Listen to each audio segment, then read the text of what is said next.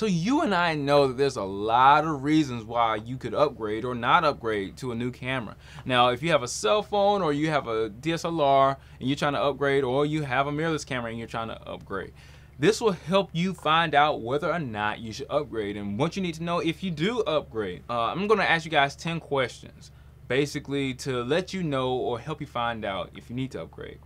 So first question is, do you have a cell phone? Now I'm assuming that most people do have a cell phone, but if you have a cell phone and you're not using it and you've never took pictures in a consistent fashion, you probably want to start using your cell phone first, understanding what its flaws are, understanding what you can't do, and then start to want more from that cell phone, and that will fuel your want to get a new camera, because it's, with the expenses of new cameras and new lenses, and the more you spend, the better you get, you're going to start to need a fuel, something to make you want more out of your cameras. And I know you see stuff on Instagram, Facebook, or the media or anything like that on your phone, but YouTube. But if you see these images and you want to upgrade your camera for photos or video, you're going to need a fuel, something to keep you going, something to give you a want to do this. And then number 9 would be, let's see, do you see yourself having a future with the camera? What future do you see you have with this camera? Are you just going to be straight casual and have a big DSLR or have a high-powered mirrorless camera, and you're just going to have that expensive piece of gear with you all the time, just doing casual images in the park or with the flowers? You can do that. That's totally something that you can do, especially if you have the money to afford it. It's like having a Lamborghini and going out and just having casual drives with it on Saturday. It's fine if you can afford that kind of lifestyle and you can do that. Go ahead and do that. But if you don't have something that you want to do with a camera that's big, it's going to harbor its own weight. It needs some kind.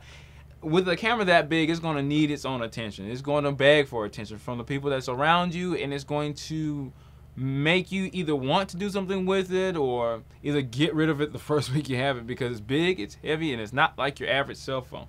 So be thinking about that upgrade from cell phone to a DSLR or a real camera with real image quality. Well, I'm not saying that the cell phones have bad image quality. I'm just saying in the comments below they're gonna get me for everything I said.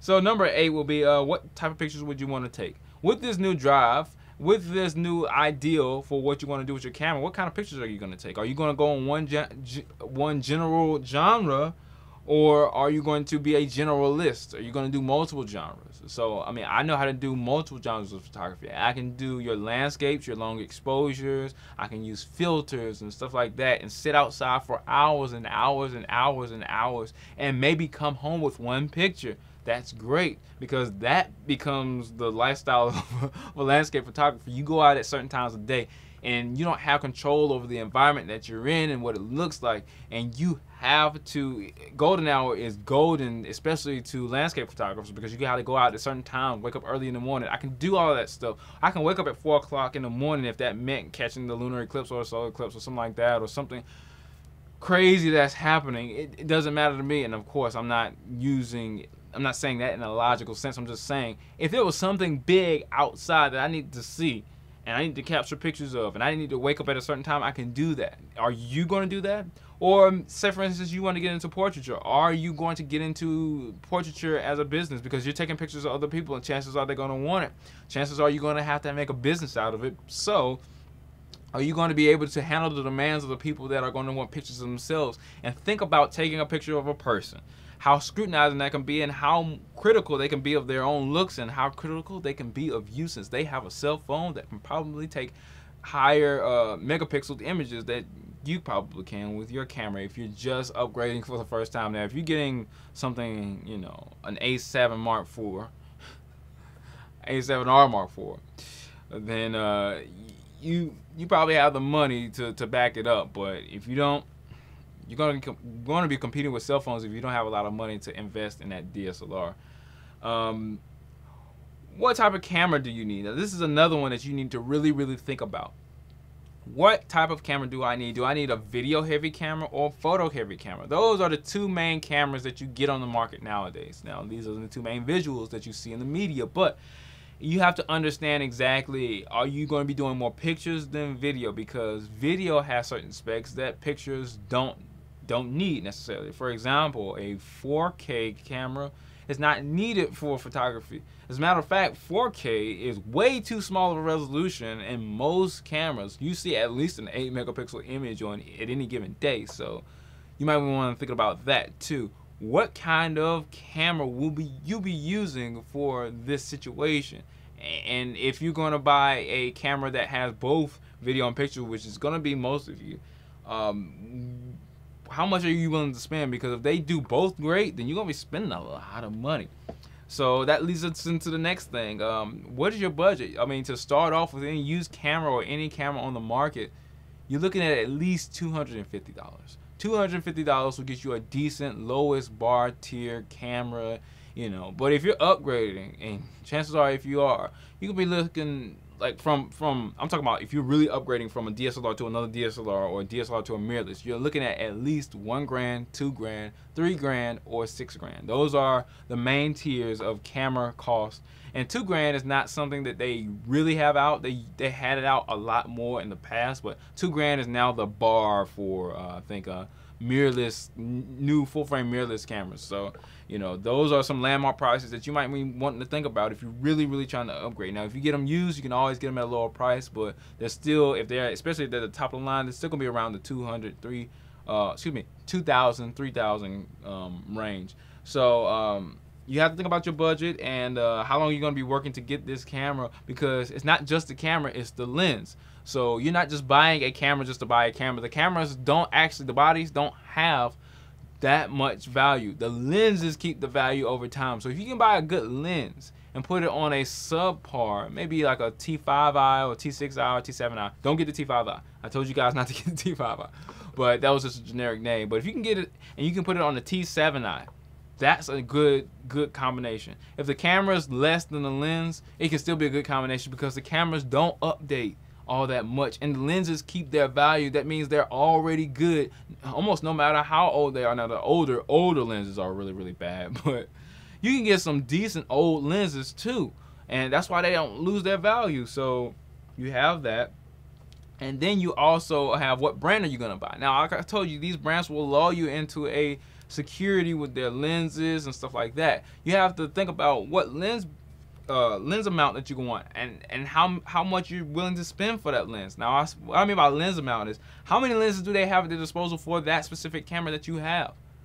How many lenses do they have? And then if they have more lenses, if they have more older lenses, then the newer lenses are going to be cheaper because they're going to keep making updates of those lenses. So if I get the 24-105 version 1, it's going to be better than getting the 24-105 version 2 because it's going to be cheaper for me, but you're going to lose out some sharpness. You're going to lose out on the small, minuscule updates, and sometimes they're good updates that you can think about. But some lenses are just sharp and they do a good job, like the Magic Drain Pipe, the 135 from Canon, the 135 from Samyang.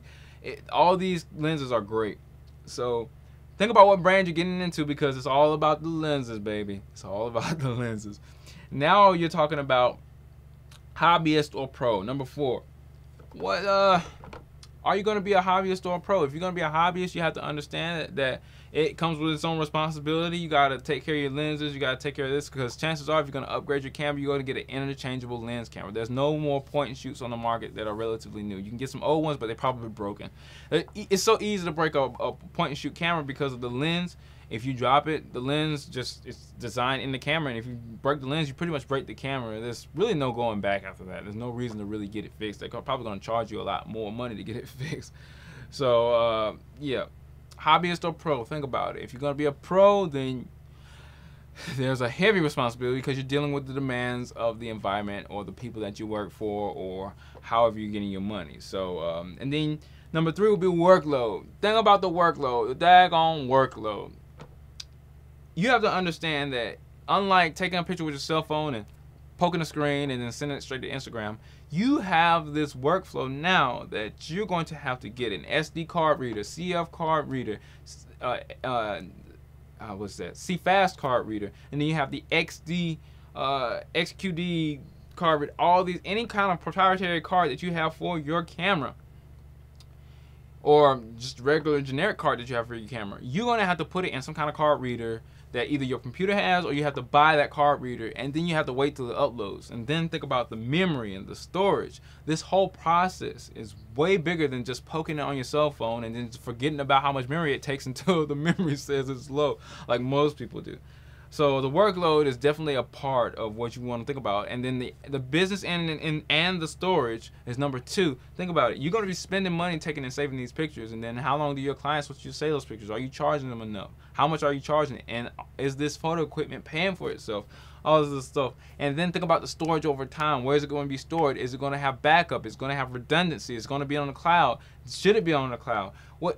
All this other stuff. And think about that responsibility. If they asked you for a picture 5-10 years ago, they've done that to me before. It's definitely something that can be very, very sensitive and nerve-wracking if you don't have some type of organization and some type of memory base where you can actually go and find the metadata of these images so you can take these pictures. And number one, the biggest reason to know if you're ready or need to upgrade your camera is the scrutiny. That's one of the biggest reasons why taking photography is not so easy. Is probably the number one reason why photography is not so easy, because everybody's looking and watching you. Not only watching you in the field because you probably got a big camera with a big lens, but they're looking at your work. Everything that you do, they're looking at it. As a matter of fact, almost more than any medium, more than any work in a work environment, people experience what you produce immediately, even faster than fast food. They experience what you immediately if you allow them to see the pictures, of course. And in this environment where you have cell phones that can show you a live readout of the picture while you're taking it, when you take it, after you take it, there's no way of really getting around showing the images immediately to your client, because you want them to know that you're a good photographer, or even your friend. Even if you're a hobbyist, they want to know if you're the guy they need to come to be taking the pictures. And if you get good, they're going to continue to think of you to have this over and over and over and over again, this continued scrutiny of your work, what you do, and this judgmentalness of people's opinions and stuff like that. It can keep people out of the photography business. And one thing you really need to understand is that when you get a name, it's kind of hard to erase that. If people know that you're good at what you do, they're going to want it and want more out of you. And you have to be able to handle some people thinking that you are crap. Some people thinking you're the best at the exact same time. Think of what that might do to a human that's really, really sensitive about their artwork. You know, we're all artists here, and we're all sensitive about our artwork a lot of the times. I'm done with CenturyFX Studios. Thanks for watching. And maybe you know more about whether you need a new camera, upgraded camera, or just your first camera in general. Hopefully I helped you. It's really hot in here. I'm trying to make this video without the audio affecting or being affected by the air conditioner itself. But I'm done with CenturyFX Studios, and thanks for watching, guys.